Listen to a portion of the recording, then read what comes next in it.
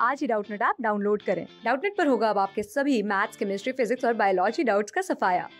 बस अपने क्वेश्चन की फोटो खींचो, उसे क्रॉप करो और तुरंत वीडियो सोल्यूशन पाओ। Download now. हम अब देखेंगे buffer capacity. Buffer capacity is defined as number of moles of acid और बेस that causes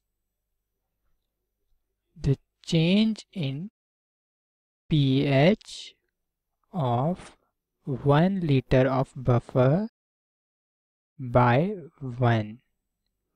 मतलब ही 1 लीटर बफर का pH 1 से चेंज करने के लिए हमें कितने मोल्स एसिड या बेस लगे, ये होता है buffer capacity.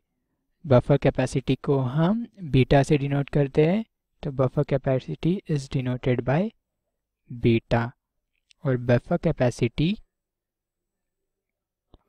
Capacity beta calculate करने के लिए एक फॉर्मूले का यूज होता है, जो कि है dN/dpH, जिसकी वैल्यू होती है 2.303 in bracket Kw ionic product of water upon H plus concentration plus concentration of H plus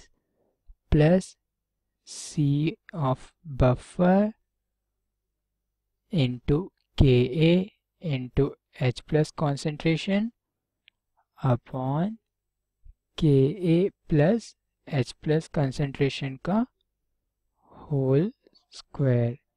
ये होती है बीटा की वैल्यू। यहाँ पर जो C बफर है ये होता है concentration of Ha plus concentration of A minus, मतलब ही concentration of acid plus concentration of salt, जिसे हम कहेंगे टोटल बफर कंसंट्रेशन, क्योंकि ये टोटल कंसंट्रेशन ऑफ बफर हो गया। उस बफर में जो भी कॉन्स्टिट्यूएंट्स प्रेजेंट है उनके कॉन्सेंट्रेशंस का सम। बहुत सारे बफर सॉल्यूशंस में ये जो टर्म्स है Kw/H प्लस कॉन्सेंट्रेशन और H प्लस कॉन्सेंट्रेशन, ये इस टर्म के कंपैरिजन में बहुत छोटे होते हैं, निग्लिजिबल होते हैं। इसीलिए जो बफर कैपेसिटी है बीटा, वो बहुत सारे बफर्स के लिए लिखी जा सकती है 2.303 into total buffer concentration C buffer into Ka dissociation constant of acid into concentration of H plus upon Ka plus concentration of H plus का होल स्क्वायर। ये हो गई बफर कैपेसिटी। बफर कैपेसिटी को बफर एफिशिएंसी भी कहते हैं, तो buffer efficiency या बफर इंडेक्स या बफर वैल्यू। तो बफर कैपेसिटी के दूसरे नाम हो गए बफर एफिशिएंसी, बफर इंडेक्स और बफर वैल्यू।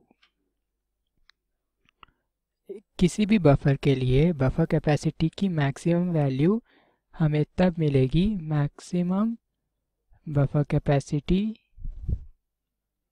हमें मिलेगी जब pH हो जाएगा उस बफर का pKa, एसिड के pKa के इक्वल, और उसकी वैल्यू होगी beta max is equal to 2.303 into C buffer total concentration of buffer upon 4। और स्ट्रॉन्ग एसिड या स्ट्रॉन्ग बेस के लिए बफर कैपेसिटी हो जाएगी beta is equal to dN/dpH, जो कि होता है, ये हो जाएगी 2.303 into concentration of OH minus plus concentration of H plus.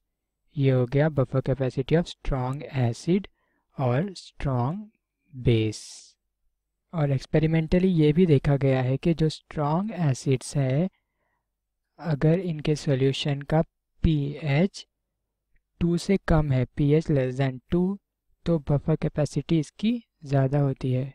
Buffer capacity high होती है जब स्ट्रॉन्ग एसिड के लिए pH लेस देन 2 है। इसी तरह से स्ट्रॉन्ग बेस के लिए जब उसके सॉल्यूशन का pH ग्रेटर देन 12 होगा तब बफर कैपेसिटी हाई होगी। इस तरह से हम अलग अलग बफर सॉल्यूशंस का बफर कैपेसिटी निकालेंगे। क्लास 6 से 12 से लेके नीट, IIT, JEE मेंस और एडवांस के लेवल तक 10 मिलियन से ज्यादा स्टूडेंट्स का भरोसा। आज ही डाउनलोड करें डाउटनेट ऐप या व्हाट्सएप कीजिए अपने डाउट्स 8400 400 400 पर।